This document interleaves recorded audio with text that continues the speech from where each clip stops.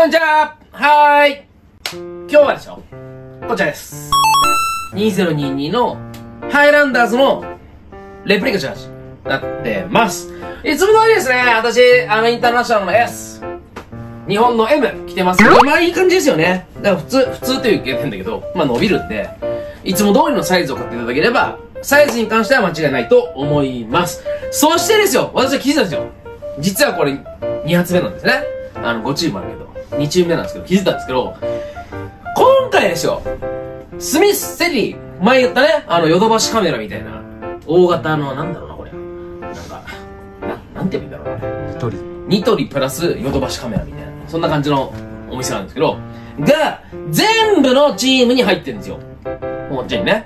ということはですよ、もはや、ニュージーランド5チーム全部のスポンサー、ちょっと海外のやつわかんないけど、やっぱニュージーランドワールドワイドだから、そしてニュージーランドの5チームに対するスポンサーなんですよね、これ多分ね。ニュージーランド協会に対する。こちらもね。スカイも全部のチームに入ってるんで、多分この2スポンサーに関しては、ニュージーランドラグビーユニオンに対する俺はスポンサーなんじゃないかなというふうに思っております。でですね、今回やっぱね、アディダスそうなんだけど、アディダスはちょっとゴムっぽいパッチ、なんか、プリントなんだけど、こっちだけ、ちょっとパッチなんか思ったんだけど、全体的にロゴがちっちゃくなった気がするんですよ。ロゴが。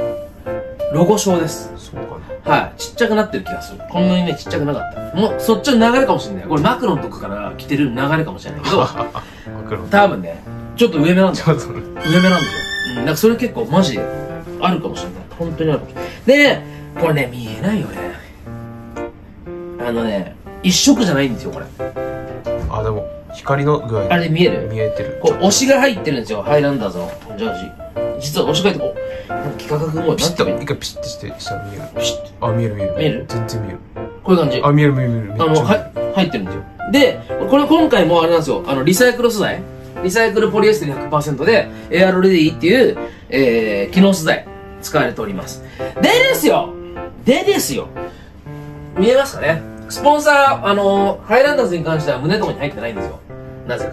背中だけですね。これそこないですか、これ。なんで、いい質問で素朴だよね。なんでオタゴユニバーシティ、大学がスポンサーしますか？どういうことなんだろうね。日本だったらさ、例えば、なんだろう。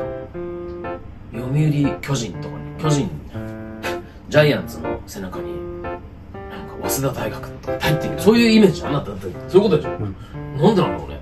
まあ確かに、オタゴってね、南の島、ニュージーランドの南の島のダニーデンってところにあるんですよね。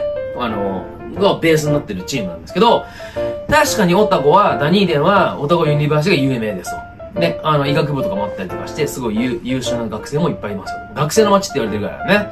なので確かに産業っていうかね、まあ、オタゴユニバーシティがメインのエリアではあるが、大学が、ちょっとその辺はわかんないですね。ちょっと詳しい方もしいたら説明していただければ。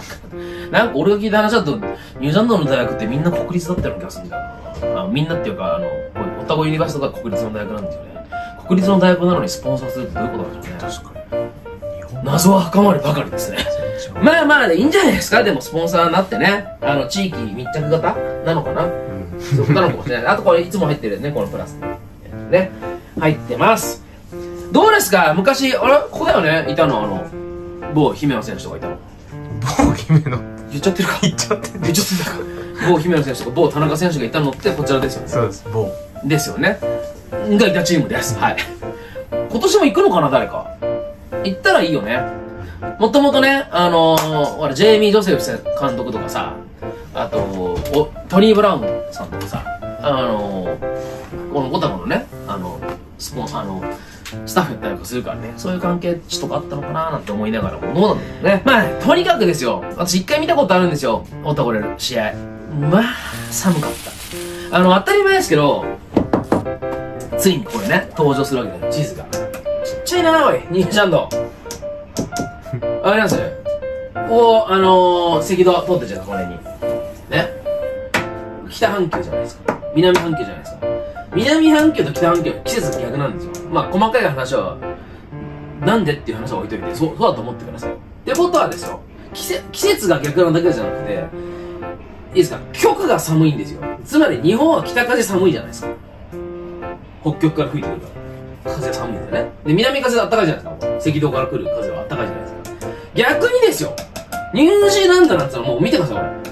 これ南極ですから、これ。特にしかもこのね、オタゴのあるダニーデンからさらにしていくとインバカーギルっていう街があるんですけど、そこから船とかね、クライストチャーチから飛行機とかで行くんですよ、南極。南極行きのね、昔は出てたんですよ。っていうぐらい近いんですよ。つまりですよ、俺ないんだけど、南風が激寒なんですよ。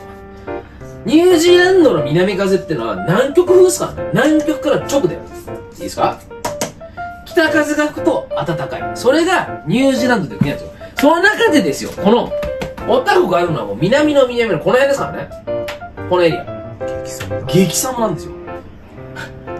俺ね、オールブラックスの試合、夜の試合見に行ったんですよ。死ぬかと思いました。本当に。いや、これ死ぬかもしれないっていうぐらい寒かった。そういう思い出がありますね。それだけか。大体ですよ、そういう意味で言うとですよ、北の方、オークランドの北にあるんですけど、大体アイランダー系のね、人たちは北の方に、白人系の人たちは南の方にって行く傾向があります。傾向ね、これ別に。ないですよ、それはそれで。というわけでですよ、今回、全然また話ブレブレですけど、今回ご紹介したのは、ハイランダーズの2022ね、モデルでございます。どうでしょうかね。よろしければ下のリンク見てみてください。